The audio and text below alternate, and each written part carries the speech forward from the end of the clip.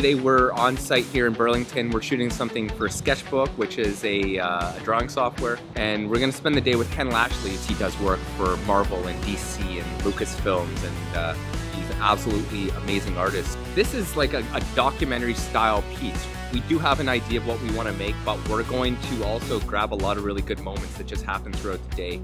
It's a lot of fun, it's exciting, it's very cool, it's very different from my normal Monday. Actually, no, I do interviews all the time. No, but it's just fun. It's just so different than... That's what I like about being an artist. You always get a chance to do different things on a daily basis, right? So this is kind of cool. Well, this is one of the more serious videos that I worked on, so I went to Google. I found Chris on, he was one of the top results. I sent him an email, he called me right back, and seemed to know what we wanted. We really synced, we were on the same page, and then yeah, we put it into motion. I just want to do this part, and I just want to fix this, and I drew on this new layer, I could just do another part of it. So I like that gun, and I do this gun differently. What we really want to achieve is just like a flow of conversation. It's about inspiring a future generation of artists, right? That was my first real job where I realized I could probably do it.